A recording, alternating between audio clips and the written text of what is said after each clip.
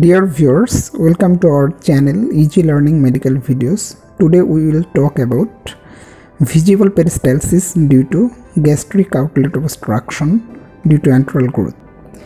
First of all, the scenario. This patient, 49 years old female, presented with vomiting for 4 months. The vomiting is large in amount, marked in evening. It has foul odor and frothy, containing the undigested food materials eaten previous 1 to 2 days. She also gave history of weight loss, about 5 kg in the last 4 months. She has no history of peptic ulcer disease, not taking any NSAIDs or alcohol. She also complains that something moving around the abdomen. On examination, as you can see here, there is visible peristalsis passing from left to right.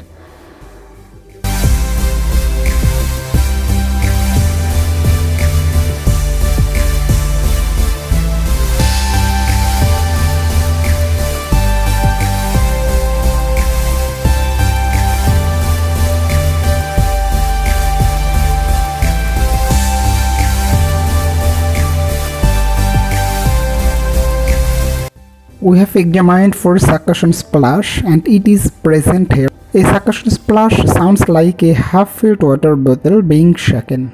At first, we have explained the procedure to the patient.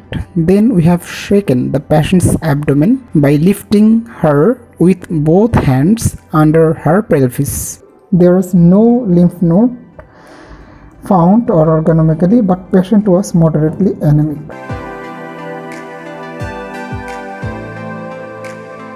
After doing routine investigations, we have arranged for an upper GI endoscopy for this patient, and it reveals that there is a large antral growth. So this antral growth is responsible for the visible peristalsis or gastric outlet obstruction in this patient.